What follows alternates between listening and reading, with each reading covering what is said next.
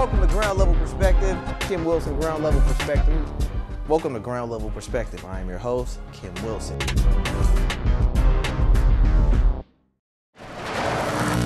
Welcome to Ground Level Perspective. This is Kymm Wilson. We're in Rock Ridge, Oakland, California. We are here. We're getting ready to talk to Dr. Christina Villarreal. I like how I said that. We're about to have a good time. Just have a nice conversation with her about clinical psychology.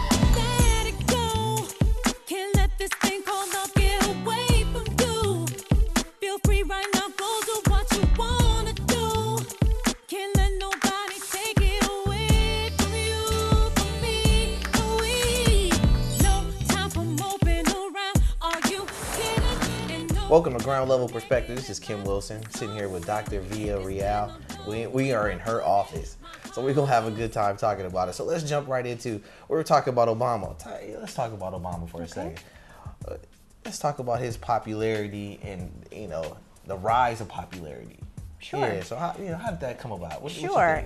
I think Americans were really ready for a change. Our country was dealing with 8 years of George W. Bush. Mm-hmm. We were in the middle of 2 poorly managed wars, and people were getting very emotional. It was a very emotional time for Americans, and when Obama stepped onto the scene, a lot of young people really rallied behind him because they felt he reflected their values. And I really think during that time, during the election time, people really were so excited to see the prospect of positive changes. Mm-hmm. Is that some emotion? That sounds like emotional stuff. It was. I remember when he came into the office, the day of the election, everyone I knew was so excited and so fired up, and it was such an emotional experience. I'm not sure if in our lifetime we will ever see such an emotional election of a new president coming into office, first black man, president of the United States. It's an exciting time. That's a good answer. I'll keep taking notes. All right, well, let's say, my next question for you is, let's say the healthcare reform bill was all said and done, it's all passed. How does that help you as an entrepreneur?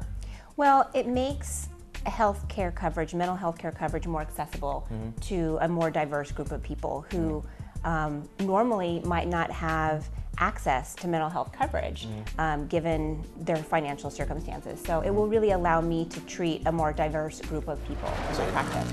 Let's start with where you're from and then talk about the schools you went to. Okay, so I was born and raised in Oregon. Okay. And I pursued... Oregon, what city in Oregon? They probably don't want to hear what city is it? Right. Well, I'm from a small town outside of Salem, okay. So which is the capital. There it is. Okay. So I left Oregon and pursued my undergraduate degree in Atlanta, Georgia at Emory University. Exactly. And I majored in psychology. Directly after completing my degree in Atlanta, I decided to come back to the West Coast and to pursue graduate school. And I attended the University of San Francisco for a master's in marriage and family therapy. Okay. Marriage and therapy? Marriage and family therapy. Okay, family therapy, okay. I felt like a master's in counseling would really allow me to determine what direction I wanted to go in with regards to a career in psychology. My undergraduate degree was very research-oriented in the arena of psychology, and so I thought that would be a good balance to determine what type of doctoral program I should choose for myself. Got you. And then after USF, I attended the California School of Professional Psychology for my PhD. Was that tough? There were definitely challenges for sure along the way. It's just a lot of years. It's a lot of planning and hard work. Completing a dissertation and the coursework. All right, well, that's good stuff, man. Now, I want to just go back just a little bit. Now, when you went to Emory, what did you do anything? Let's say, did you pledge or? I did.